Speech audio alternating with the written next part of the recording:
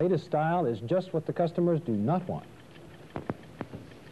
If you've been going around all your life with a terrible desire to look like Carole Lombard or Dorothy Lamour, well, you don't have to sublimate. At Heri's Beauty Salon on Potrero Hill in San Francisco, they specialize in the movie star look of the 30s, 40s, and 50s. From a photo on the wall, you can pick the movie star that you think exemplifies the real you. This lady's getting the Judy Garland look. That's quite a look you have there. Why did you choose that particular one?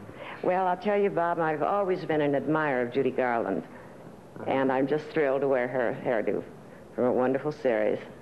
Now, what was your hair like before you started coming here? Well, I called it the Marjorie Main hairdo. It was pulled back in a bun. I had gray streaks, and I looked about 90.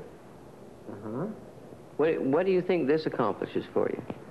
Well, I think it's a very attractive hairdo. It's an easy hairdo to wear, and I think that, well, I just love it. Uh-huh. And everybody seems to like it. Heri, come here a minute.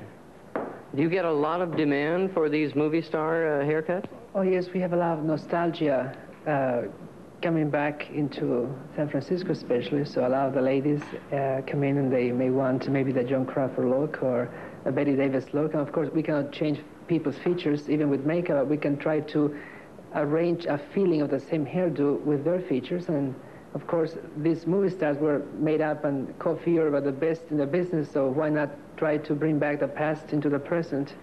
I asked Heri if he could make me look like Clark Gable, and he looked a little dubious about it, so I guess I'll just have to be satisfied with looking like Paul Newman. In San Francisco, Bob MacKenzie for segment 2. Tomorrow night is going to be a special No vamos todas las semanas